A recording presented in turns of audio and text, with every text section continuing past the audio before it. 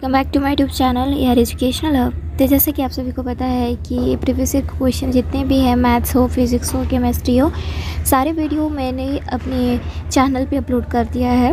तो अगर आपने अभी तक वो सब वीडियोस नहीं देखे हैं तो प्लीज़ वीडियो को ज़रूर देख लीजिएगा, ठीक है। क्योंकि आप सभी के जो एग्ज़ाम है, झारखंड एग्रीकल्चर 2021 का जो एग्ज़ाम है वो फॉर्म निकल चुका है। अगर आपने अभी तक वो फिल नहीं किया तो फिल कर लीजिएगा। और हाँ फ्रेंड्स, प्रीवियस ईयर क्वेश्चन जितने भी मैं अपडेट दे रही हूँ ये सब पीडीएफ आपको बाहर नहीं मिलेंगे। जी हाँ फ्रेंड्स, ये पीडीएफ काफ़ी इंपॉर्टेंट है। जितना भी मैं क्वेश्चंस अभी करा रही हूँ काफ़ी इंपॉर्टेंट है, ठीक है। इससे आपको पता चले कि क्वेश्चंस में किस टाइप एग्ज़ाम में किस टाइप के क्वेश्चंस आएंगे, ठीक है। तो ये काफ़ी आपके लिए काफ़ी इंपॉर्टेंट है। और हाँ, आपको मैं बता दूँ कि वीडियो को लास्ट तक ज़रूर देखिएगा, क्वेश्चंस को अच्छे से देखिएगा, क्वेश्चंस का पैटर्न सारा चीज़ अच्छे से आपको नोटिस करना है, नोट डाउन करना है कि किस टॉपिक से, किस चैप्टर से कितना क्वेश्चंस किस टाइप की किस तरह से आते हैं, ठीक है। एंड आपको मैं बता दूँ कि जितने भी क्वेश्चंस मैं करा रही हूँ ये सब क्वेश्चंस आपको ऑनलाइन आपको नहीं मिलने वाली है। और हाँ, आप अगर आप नेट में सर्च करेंगे तो आपको क्वेश्चंस नहीं मिलने वाली है, ठीक है। तो बहुत रेयरी केस ऐसे कुछ क्वेश्चंस मिलते हैं, ठीक है। तो जितना ज़्यादा हो सके आप अच्छे से प्रिपरेशन कर लीजिएगा, क्योंकि झारखंड एग्रीकल्चर 2021 का जो एग्ज़ाम है वो आपका एग्ज़ाम होने वाला है। एप्लीकेशन फॉर्म तो निकल चुका है, डेट अभी फाइनलाइज नहीं हुआ है। जब तक एडमिट कार्ड नहीं आया तब तक जितना हो सके अच्छे से प्रिपरेशन कर लीजिएगा, ठीक है। प्रीवियस क्वेश्चंस आपको अच्छे से प्रैक्टिस करना है। और हाँ, ज़्यादा से ज़्यादा कोशिश कीजिएगा कि जितना भी एनसीईआरटी का जितना भी थ्योरी है, जितना भी न्यूमेरिकल है, एनसीईआरटी से ही, ठीक है।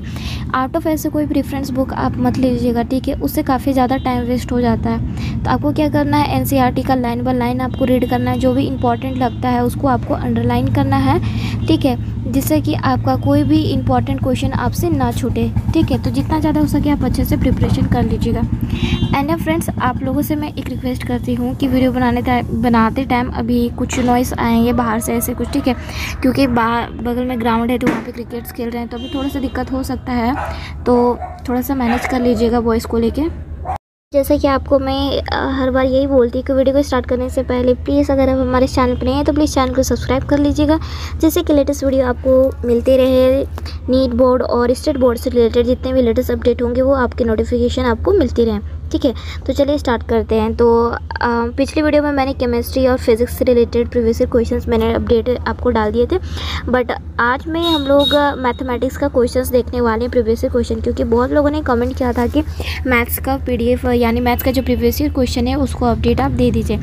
तो आज के वीडियो में हम लोग मैथमेटिक्स का जो प्रीवियस ईयर क्वेश्चन है वो हम लोग देखने वाले हैं। और साथ ही साथ इस वीडियो में आपको मैं ये भी बताऊँगी कि किस टाइप से आपको प्रिपरेशन करना है और कौन से चैप्टर और कौन से एक्सरसाइज कौन सा चैप्टर कौन से टॉपिक पे आपको सबसे ज़्यादा ध्यान देना, जिससे कि आपका मैक्सिमम क्वेश्चंस आपको उस टॉपिक या फिर उस चैप्टर से आपको मिल सके, ठीक है। तो चलिए स्टार्ट करते हैं। तो मैथमेटिक्स में आपको पता है कि जितने भी सब्जेक्ट है हर सब्जेक्ट से 50 क्वेश्चंस ईच सब्जेक्ट में आते हैं, ठीक है। यानी 50 क्वेश्चंस आपके मैथ्स में रहेंगे, फिजिक्स 50, केमिस्ट्री में 50 एंड बायोलॉजी है आपका तो बायोलॉजी में आपका 50 क्वेश्चंस रहेंगे, ठीक है। और नेगेटिव मार्किंग तो आपको पता है कितना ही है, ठीक है। तो 1/4 आपका नेगेटिव मार्किंग है। तो जितना हो सके अच्छे से प्रिपरेशन कर लीजिएगा, ठीक है। तो चलिए स्टार्ट करते हैं। तो सबसे पहला क्वेश्चन है यहाँ पे हम लोग का, ठीक है। To finite sets have m and n elements. The number of subsets of the first set is 112 more than that of the second set. The values of m and n are respectively, ठीक है। तो जैसे कि यहाँ पे आप देख सकते हैं ये जो क्वेश्चन है ये आपका सेट से है, ठीक है। देखिए आपको मैं बता दूँ कि सेट चैप्टर से आपका 1-2 क्वेश्चन आपको ज़रूर मिलेंगे, ठीक है।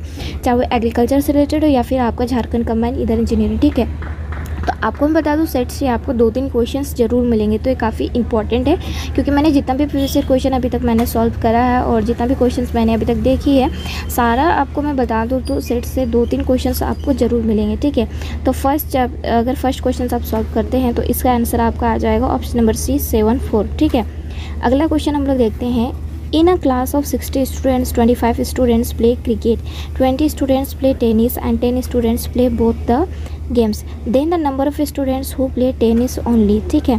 तो ये जो क्वेश्चंस आप देख रहे हैं ये काफ़ी इस टाइप का क्वेश्चंस आपको करना ही करना है, ठीक है। तो इसका जो करेक्ट आंसर है वो आपका है ऑप्शन नंबर B10 हो जाएगा। ठीक है, अगला क्वेश्चन है फंक्शन। ठीक है, आपको मैं बता दूं फ्रेंड्स, फंक्शंस काफ़ी इंपॉर्टेंट है। ठीक है, फंक्शंस काफ़ी ज़्यादा इंपॉर्टेंट है क्योंकि फंक्शन से भी आपको 2-3 क्वेश्चंस ज़रूर मिलेंगे। तो फंक्शन से जितने भी रिलेटेड, जितने भी फंक्शन से रिलेटेड जितने भी क्वेश्चन है आपको प्रैक्टिस करना है। खासकर आपको बता दूँ फंक्शंस चैप्टर जो है, फंक्शंस में जितने भी थ्योरी है उसको आपको अच्छे से कर लेना। ठीक है, क्योंकि थ्योरी अगर आपका क्लियर है तो फंक्शंस के जितने भी क्वेश्चन होंगे वो आप इजीली बना पाओगे। तो क्योंकि फंक्शन में मोस्ट इंपॉर्टेंट होगा फंक्शन का थ्योरी। ठीक है, तो फंक्शंस टॉपिक जो है उसमें आपको क्या करना है, जितना भी थ्योरी है फंक्शन से रिलेटेड सारा आपको अच्छे से समझना है, ताकि फंक्शंस का जो थ्योरी है उसे अगर आपका थ्योरी क्लियर हो जाता है देन फंक्शन से रिलेटेड जितने भी क्वेश्चन आएंगे वो आपका क्लियरली बन जाएगा, क्योंकि फंक्शन में मोस्ट इंपॉर्टेंट होता है थ्योरी। ठीक है, तो थ्योरी आपको क्लियर करना है। तो 3 का मोस्ट इंपॉर्टेंट यहाँ पे देखिए, the domain of the function F x equal to 1 by under root x plus mode x is. ठीक है, तो 3 का करेक्ट आंसर हो जाएगा option number B, are plus positive रियल्स। ठीक है, तो ये आपका 3 का करेक्ट आंसर हो जाएगा ऑप्शन नंबर बी।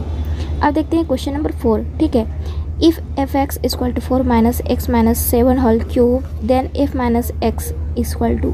ठीक है, तो एफ एक्स यानी फंक्शन से जितने भी रिलेटेड क्वेश्चन आपको मिल रहा है कि वो काफ़ी इंपॉर्टेंट है, तो आपको करना ही करना। ठीक है, तो 4 का करेक्ट आंसर हो जाएगा option number C, 7 plus 4 minus x, x 1/3। ठीक है, अगला क्वेश्चन है question number 5। If a set A contains 5 elements then the total number of injective functions from A on to itself is. ठीक है, तो 5th का करेक्ट आंसर हो जाएगा ऑप्शन नंबर डी, ई 5। अगला क्वेश्चन है क्वेश्चन नंबर 6। ठीक है, consider the non empathy set consisting of children in a family and a relation are defined as RB if A is a sister of B then R is।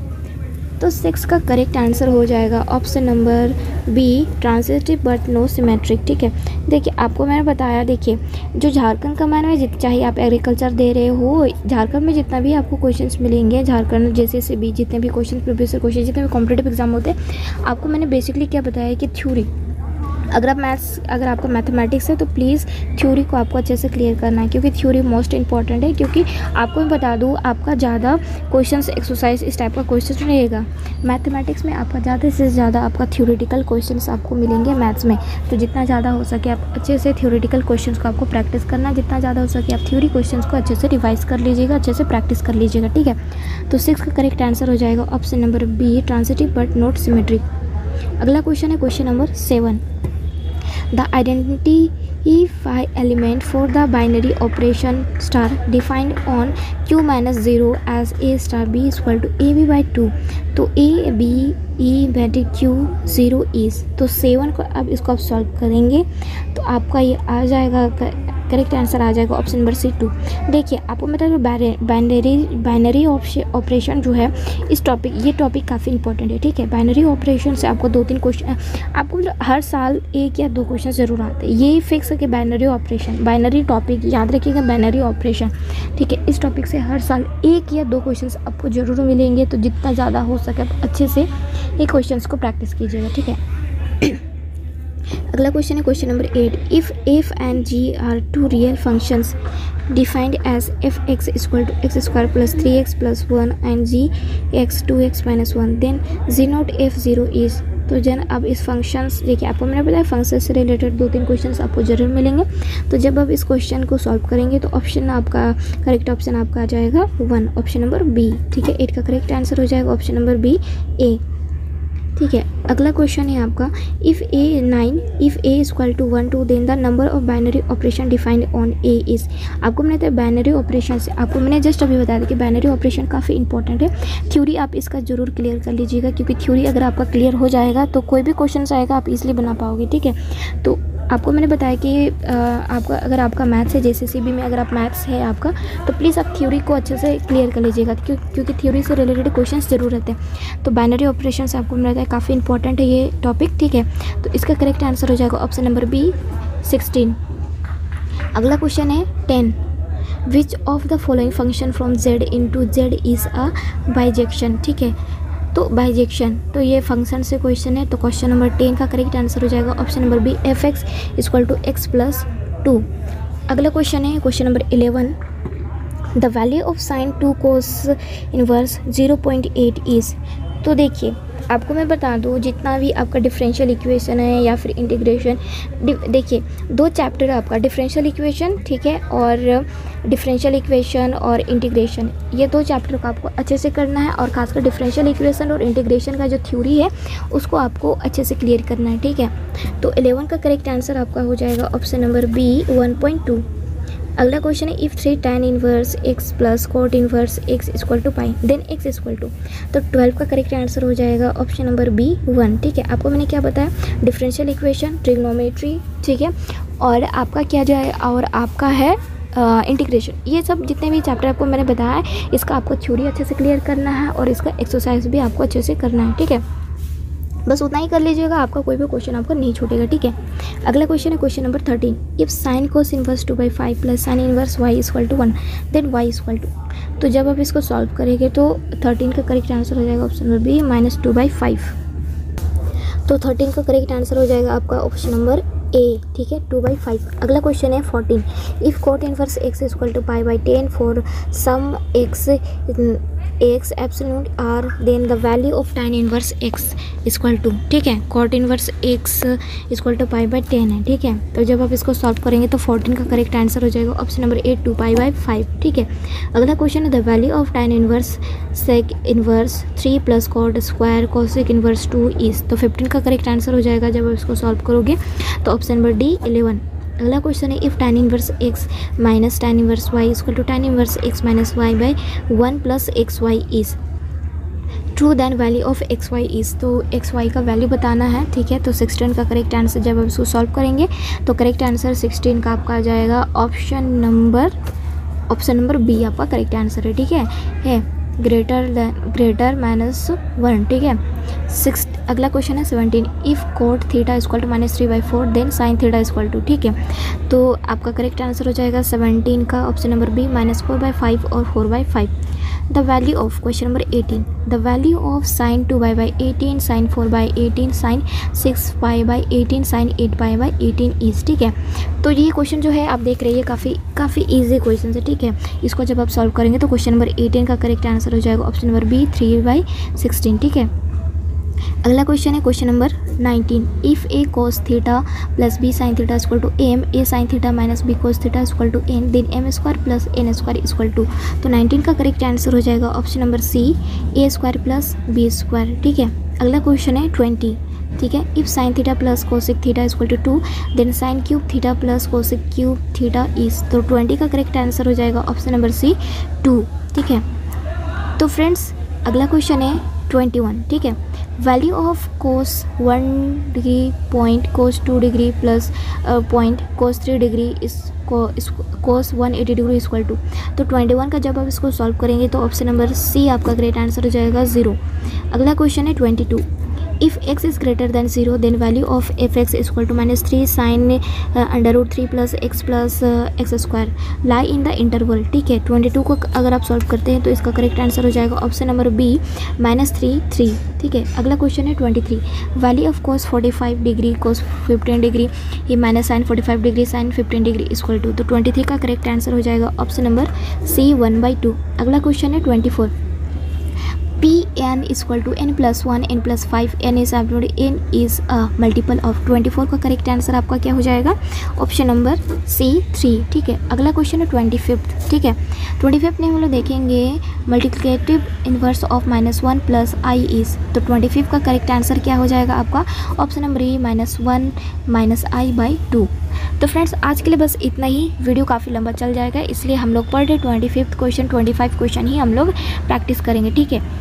और हाँ आपको मैं बता दूँ video को आज के लिए बस इतना ही, नेक्स्ट पार्ट 1 में पार्ट 2 में हम लोग देखेंगे मैथमेटिक्स का नेक्स्ट 25th क्वेश्चन, ठीक है।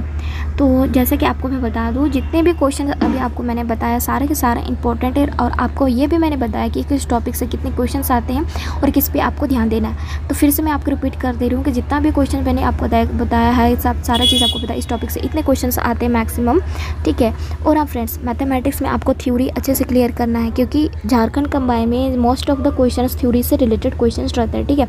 आपके जिस तरह से एक्सरसाइज में क्वेश्चन रहते हैं वैसे नहीं आते हैं आपको, ठीक है। तो थ्योरी अगर आपका अच्छे से कर लेते हैं, हर एक सब्जेक्ट का थ्योरी से रिलेटेड क्वेश्चंस रहते हैं, ठीक है। अगर आप थ्योरी अच्छे से क्लियर कर लेते हैं मैथमेटिक्स में, चाहे वो 11th का बुक हो चाहे 12th का बुक है, ठीक है। और खासकर अगर आपको मैं बता दूँ, ज़्यादा से ज़्यादा क्वेश्चंस आपको 11th से ही रिलेटेड मिलेंगे, 12th से बहुत कम रहते हैं, ठीक है। 12th से आपको मैट्रिक्स मिलेंगे, डिटरमिनेंट्स मिलेंगे, ठीक है। और क्या बोलते हैं, इंटीग्रेशन, डिफरेंशियल इक्वेशन, शेट और क्या बोलते हैं वो सब, आपका जितने भी ये सब क्वेश्चन आपको मैंने बताया वो सब मिलेंगे, ठीक है।